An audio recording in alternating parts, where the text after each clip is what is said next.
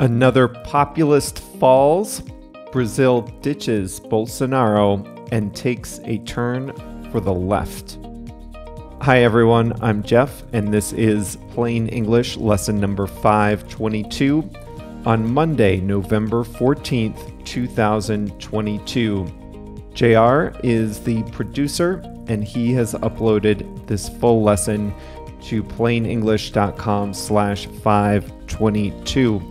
Coming up today, Luiz Inácio Lula da Silva, popularly known as Lula, defeated incumbent Brazilian President Jair Bolsonaro in a closely watched election in Latin America's biggest economy. If you're not from Brazil, I'll give you everything you need to know about the election in the biggest country in Latin America. If you are from Brazil, I hope you find this to be a fair summary of what happened. I know passions run high on things like this. In the second half of the lesson, we'll talk about the English expression on a technicality, and we have an election-themed quote of the week, which involves breakfast cereal. Stay tuned for that.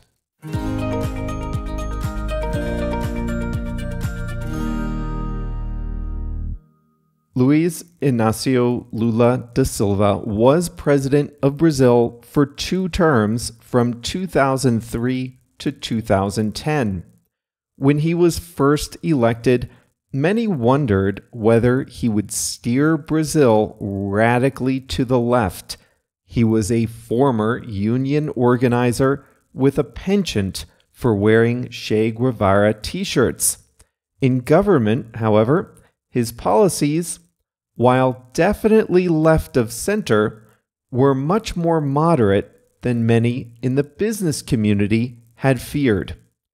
Lula benefited from a boom in commodity prices, and he used the proceeds to expand the size of the state. To his credit, he instituted a cash transfer program that brought many people out of poverty. Then, things fell apart after he left office. His successor was Dilma Rousseff, an economist who had been Lula's chief of staff. While she was president, an investigation revealed high levels of corruption among government, big private businesses, and state-owned companies. The scandal touched almost all levels of government, going back many years, and even reached 11 other countries. Dilma Rousseff was impeached and removed from office. Lula, the former president, was convicted of money laundering and corruption, and he was sentenced to 9 years in prison. Jair Bolsonaro is a former army captain and was a backbench legislator from the state of São Paulo. In 2018, he won the presidency on a wave of frustration over corruption and a general sense that all of society was rigged against the average voter. He promised to tackle corruption, jumpstart the economy, and get crime under control. His presidency had some successes. In his first year, his proposed constitutional reform of public pensions passed. It was a significant victory. He also presided over a partial privatization of the state electricity company. But these accomplishments were overshadowed by other controversies. During his time as president, deforestation in the Amazon accelerated as his rancher supporters encroached on what should have been protected forest land. He dismissed COVID-19 as a minor illness, and he undermined the effort to vaccinate the population. His foreign policy was incoherent. He felt a personal affinity with Donald Trump and signed on to many Trump-led causes. In a case of unfortunate timing, he visited Russia right before the invasion of Ukraine, and he let Brazil's more important relationships in Latin America wither. What's more, his own family was under constant investigation for corruption themselves. A recent newspaper report showed that Bolsonaro family and friends had bought 51 properties in cash without explaining how they, as public servants, paid for it all. So that was the backdrop of the 2022 election in Latin America's biggest country. The country was deeply divided. The campaign was nasty. Bolsonaro had the support of socially conservative voters, evangelical Christians, farmers, ranchers, and gun owners. However, he had lost the support of business-focused voters turned off by the multiple controversies of his presidency.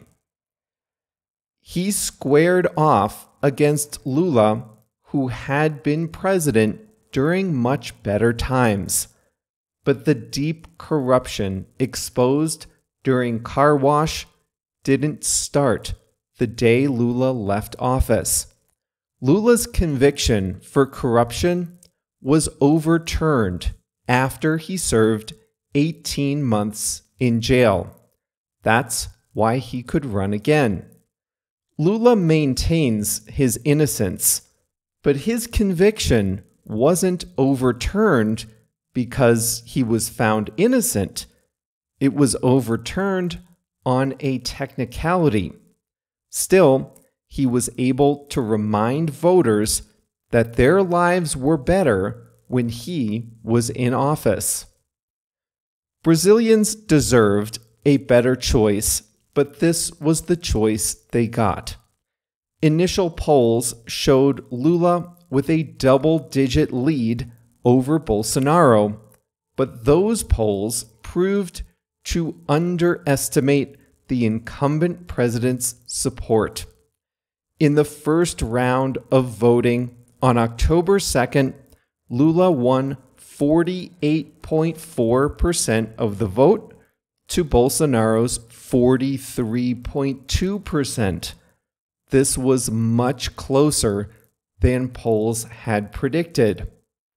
Since neither reached 50%, they went to the second round on October 28th. In that head-to-head vote, Lula won by a razor-thin margin, gaining 50.9% to Bolsonaro's 49.1%. It was the closest election result since Brazil's return to democracy in 1985. It was also the first time an incumbent president lost a bid for re-election. Prior to the vote, Bolsonaro had said that the only way he could lose is if his opponents committed election fraud. Many worried he was laying the groundwork to contest the election results and hold on to power.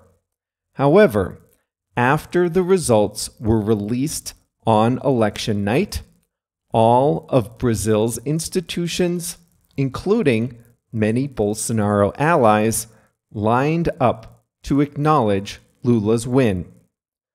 Bolsonaro waited 2 days to speak. In his first comments, he did not concede or congratulate his opponent, but neither did he offer any resistance to the election results. Instead, he focused on his own party's gains in Congress.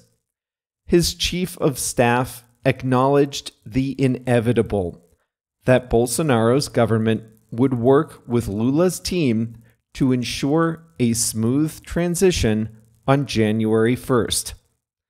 Congratulations to Lula. However, he will find that his third term will be quite different from his first two. For one thing, he won both his previous terms with over 60% support, and he had strong majorities in Congress. This time, he won just over 50% in the presidential vote.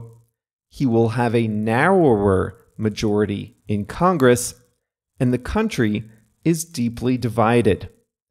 He acknowledged that in a speech after his victory, saying he was half happy and half worried. Second, Lula won't have waves of commodity cash to spend like last time. And third, he needs to win back trust and show that the corruption of car wash won't come back in his third term.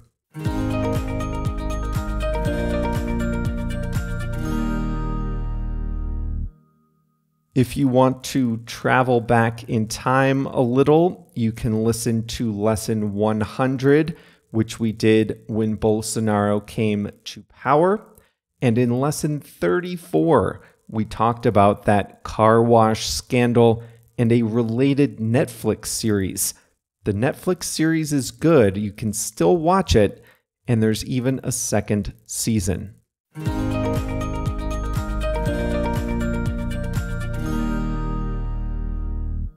Today's English expression is on a technicality.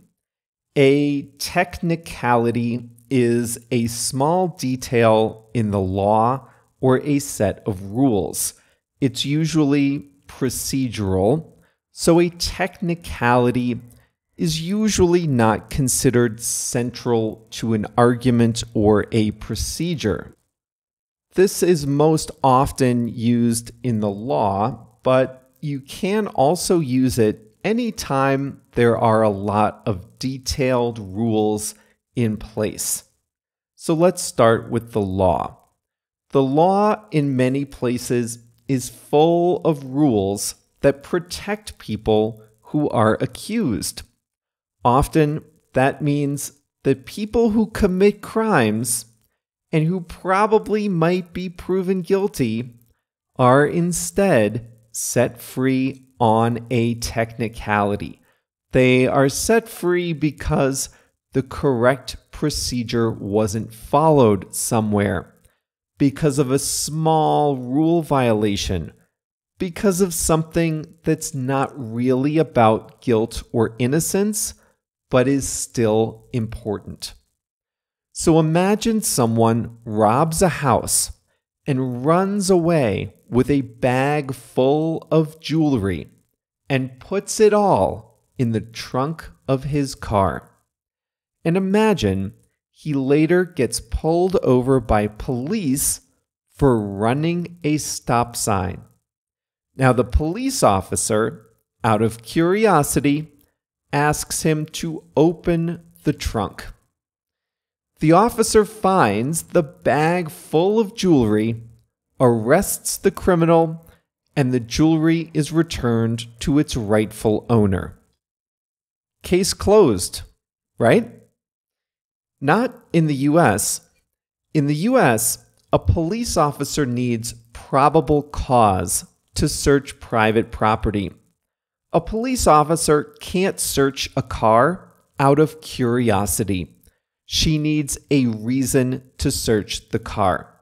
And in this case, the police officer had no probable cause. She had no good reason to search the trunk.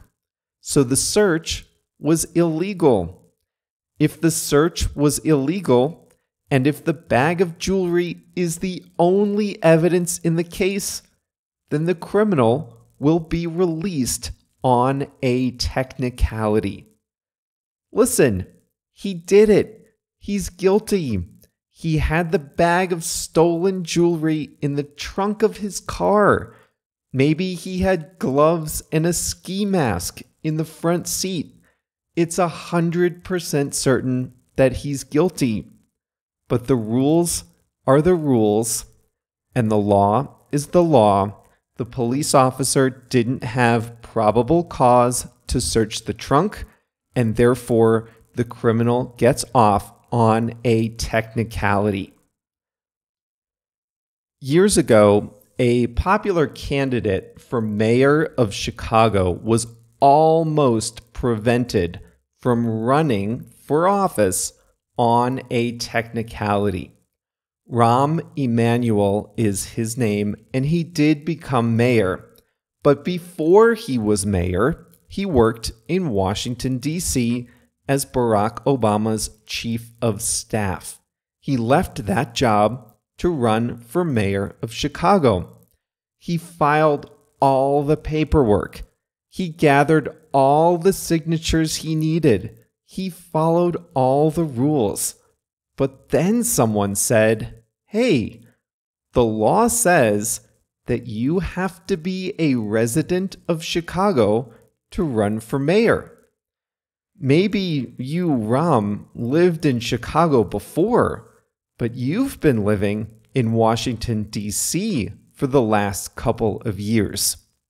So some of his opponents tried to get him excluded on a technicality. He owned a home in Chicago, but he spent most of his time outside of the city in the 2 years prior. So he did everything right. The substance of his candidacy was fine, filed all the paperwork, got the signatures, followed all the main rules, but one small detail, one small procedural thing didn't seem right. In the end, the elections board did allow him to run, but his opponents tried to get him excluded on a technicality. Voting in the United States is administered at the state level, even for federal elections. So every state has different voting procedures. It's becoming more common now to vote by mail. However, there's a problem. It's possible for your mail-in ballot to be excluded on a technicality. That means it's possible for your ballot to be excluded for a procedural or a small detail.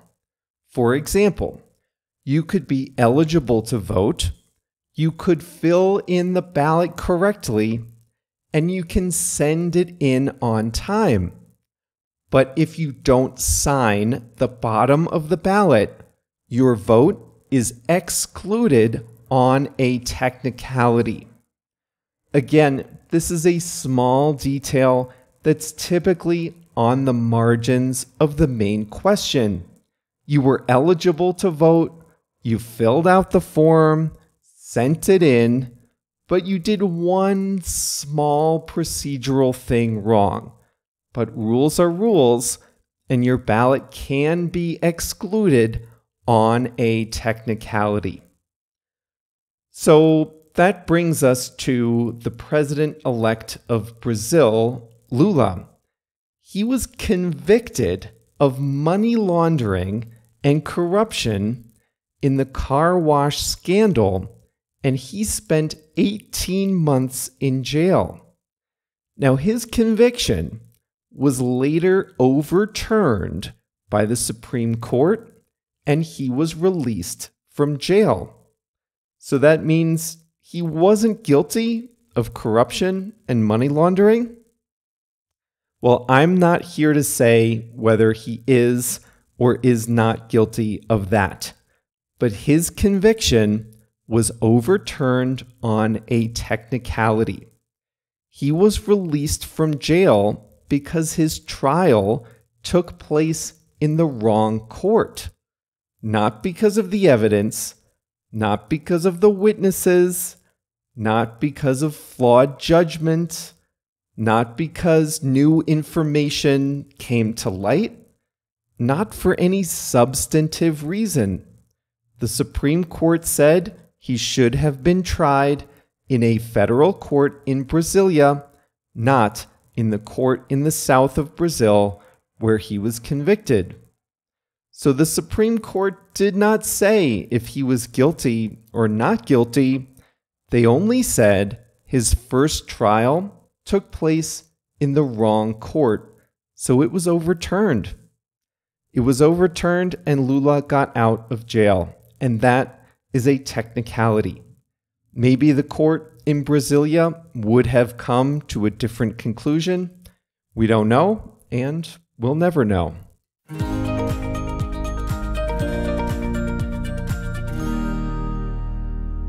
Election season is over in Brazil. It's over in the United States. The US had midterm elections to Congress, and in both places there were a lot of television commercials for candidates. But I want you to imagine something. Imagine a time when there were no television commercials for candidates. The first television commercials for a president in the United States came in 1952. Dwight Eisenhower ran them. His opponent was Adlai Stevenson, who thought TV commercials for political candidates shouldn't be allowed. And so here's a quote from Adlai Stevenson back in 1952 when he was worried about TV commercials for politicians. He said, "The idea that you can merchandise candidates for high office like breakfast cereal is the ultimate indignity to the democratic process." Yeah, probably not too far off the mark. Actually, breakfast cereal commercials are probably more truthful and informative, right? Well, that brings us to the end of today's Plain English lesson number 522. Remember that the full lesson is available at plainenglish.com/522. And this week, that includes the step-by-step video walkthrough where I show you exactly how to use the word neither as the subject of a sentence. And that's at plainenglish.com/522. We'll be back on Thursday to talk about Netflix's new popular series on the serial killer Jeffrey Dahmer. The show is one of the most popular on the platform, but it's also being criticized from multiple angles. So that's Thursday. See you then.